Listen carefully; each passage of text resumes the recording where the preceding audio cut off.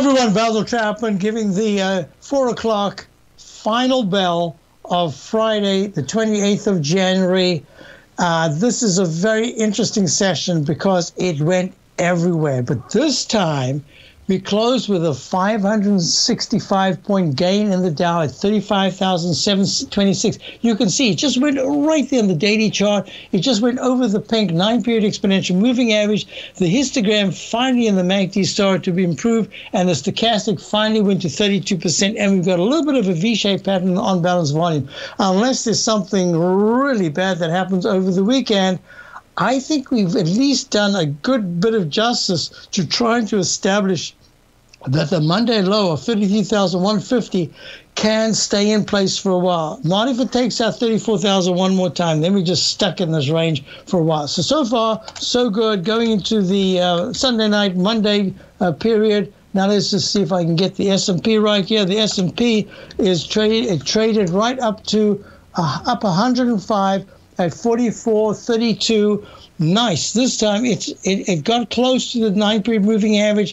It's not as good a chart looking as the Dow, but it is over the 200-period moving average. Again, that's a really important set of 5 sessions under it. This is a nice close above it, and that says that if the S&P on Monday is able, even just for a moment, is able to get to the 44.73 level, that's 40 points higher. But if it's able to do that, that's going to be big. It'll probably start leg B in the daily chart, and that'll be a big positive. We needed this right now. Look at the QQQ. They are failing, but they had at least a good day, up 10 at 361. They need to get to the 356, 361 level by Tuesday or Wednesday of this coming week.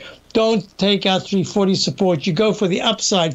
QQQ, please. IWM, the Russell 2000, that is the small caps.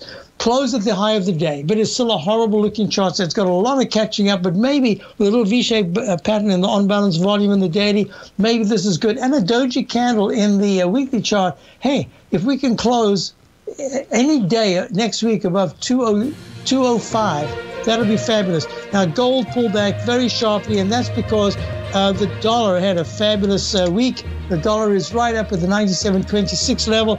And I must say, I think there's a really good chance that crude oil, if there's nothing happening in Russia or anywhere geopolitically, crude oil could pull back a couple of points, and that gives natural gas a chance to rally. It also says that maybe it'll help the market as well. And the TLT bonds are still stuck in that lower range.